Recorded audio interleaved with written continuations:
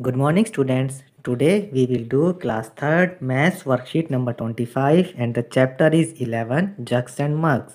Let's start solving the worksheet. Question number 1. Circle the vessel which can hold more water. आपको यहाँ पर 3 questions के part दिए गए हैं, फिर इसमें 3 बर्तन दिए गए हैं, वेसल्स दिए गए हैं। आपको इसमें से उस वेसल पर सर्कल करना है जो सबसे ज़्यादा पानी रख सकता है। फर्स्ट में देखिए इस वाले वेसल में या बर्तन में ज़्यादा पानी आएगा, सेकंड में इस वाले बर्तन में आएगा और थर्ड में इस वाले बर्तन में ज़्यादा पानी आएगा। Question number 2. How many cups of water can completely fill these containers. अब यहाँ पर आपको कुछ कंटेनर्स या बर्तनों के नाम दिए गए हैं और आपसे पूछा गया है कि इन कंटेनर्स या बर्तन में कितने कप पानी आ सकता है। First gas then verify your gas by actual measurement. पहले आपको अंदाज़ा लगा करके यहाँ लिख देना है और फिर आपको सही में नाप करके यहाँ लिखना है। चलिए करते हैं इसको। पहला कंटेनर है मग। मेरा गैस था कि इसमें 10 कप्स वाटर आएगा, फिर जब मैंने सही में मेज़र किया तो वो 10 कप्स ही आया। सेकंड है ग्लास। ग्लास में मेरा गैस था, मेरा अंदाज़ा था कि 3 कप्स आएंगे और एक्चुअल में भी 3 कप्स ही आए। Your water bottle.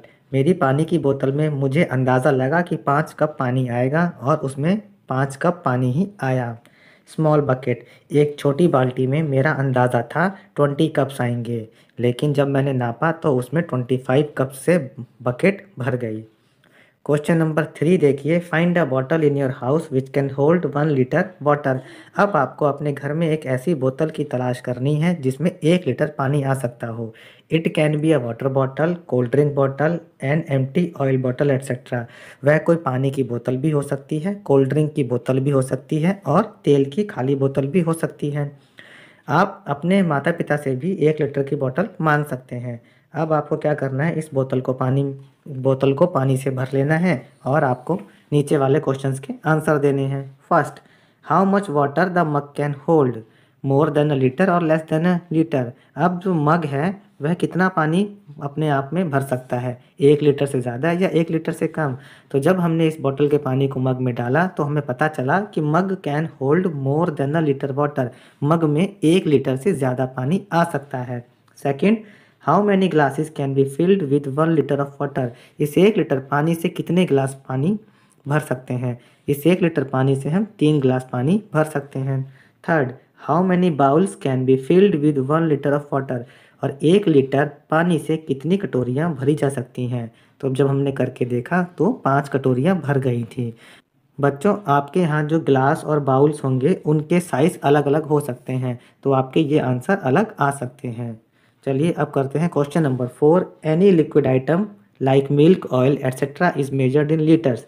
बच्चों, जो भी लिक्विड आइटम्स हैं जैसे तेल, घी, दूध या लिक्विड आइटम्स, इनको हम लीटर में नापते हैं। अब आपको अपने पेरेंट्स से ये पूछना है कि ये वाले आइटम्स जो हैं वो कितने लीटर लेते हैं। 1 लीटर से 1 लीटर लेते हैं, 1 लीटर से कम लेते हैं या 1 लीटर से ज़्यादा लेते हैं। तो चलिए, पहला आइटम है मिल्क, दूध, यह हम 1 लीटर लेते हैं। ऑयल, तेल, तेल हम 1 लीटर से ज़्यादा लेते हैं, तो मोर देन 1 लीटर पे हमने राइट का निशान लगा दिया। घी, घी हम मोर देन 1 लीटर लेते हैं, इसलिए हमने यहाँ पर सही का निशान लगा दिया। हेयर ऑयल, बालों का तेल, ये हम 1 लीटर से कम लेते हैं, तो हमने लेस देन 1 लीटर पर निशान लगा दिया है। आगे देखिए question number 5। Look at the pictures below. If this bottle holds 5 ग्लासफुल्स of water and keep that the kettle can hold as twice as much as the bottle, then answer the following. अब यहाँ पर आपको 2 बर्तन दिखा रखे हैं, एक है केटल या केतली और एक बॉटल, और बताया गया है कि इस बॉटल में 5 ग्लास पानी बनता है और इस केटल में ऐसी 2 बोतल का पानी बन जाता है। अगर बॉटल में 5 ग्लास पानी बनता है तो इसका मतलब क्या है कि इसमें 2 बोतल का पानी बनेगा, 5 गिलास प्लस 5 गिलास, यानी इस केटल में 10 गिलास पानी बन जाएगा। ठीक है बच्चों। अब देखिए क्वेश्चन का first part, how many glasses of water are needed to fill the kettle. इस केतली को भरने के लिए कितने ग्लास पानी चाहिए होगा। हमें पता है कि इसको 5 + 5 10 ग्लास पानी चाहिए, तो हम लिखते हैं 10 glasses of water are needed to fill the kettle. Kettle को भरने के लिए 10 ग्लास पानी चाहिए। Second, which one holds more water, a kettle और अ बॉटल। केतली और बोतल में से किस में ज़्यादा पानी आता है? तो केतली में ही ज़्यादा पानी आता है। हम आंसर लिखते हैं अ kettle holds more water. Third देखिए, how many ग्लासफुल्स of water are needed to fill both the pots. अब इन दोनों बर्तनों को भरने के लिए कितने गिलास पानी चाहिए? बच्चों, बोतल को भरने के लिए 5 ग्लास पानी चाहिए, केटल को भरने के लिए 10 ग्लास वाटर चाहिए, तो दोनों को मिला करके 15 ग्लास वाटर चाहिए। हम आंसर लिखते हैं 15 ग्लासफुल्स of water are needed to fill both the pots. दोनों बर्तनों को भरने के लिए 15 ग्लास पानी चाहिए। क्वेश्चन नंबर 6 है, match the following objects with the quantity of water they can hold.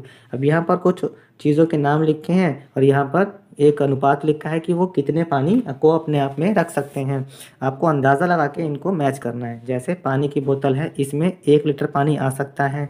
Roof water tank, छत पर पानी की टंकी में 500 लीटर पानी आ सकता है। ड्रिंकिंग वाटर पॉट, पीने का जो बर्तन होता है जिसमें पानी रखते हैं, उसमें 10 लीटर्स वाटर आ सकता है और बकेट में 20 लीटर्स वाटर आ सकता है। बच्चों, यहाँ पर हमारी ये वर्कशीट खत्म होती है और सब्जेक्ट की वर्कशीट के आंसर्स के लिए आप हमारे चैनल पढ़ो इंडिया को सब्सक्राइब ज़रूर करें और वीडियो को ज़्यादा से ज़्यादा शेयर करना ना भूलें। Thank you.